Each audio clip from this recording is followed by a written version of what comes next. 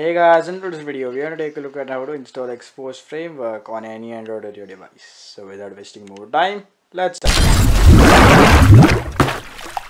So guys, first of all you just need to install the Xposed installer APK and make sure you have put the Xposed Framework file on your phone or SD card and power off your device. Now boot your phone into top recovery by using the volume up, the home and the power key. Now go to the install section, choose Xposed and reboot after installation. So my device has been booted. Now let's move to the Xposed installer. Okay, don't show this again. And as you can see, Xposed Framework version 90 beta 3 is active.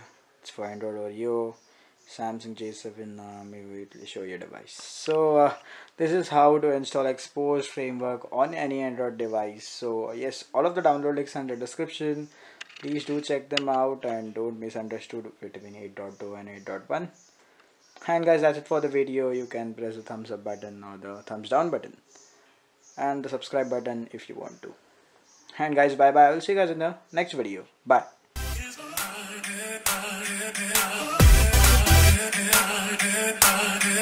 Yeah.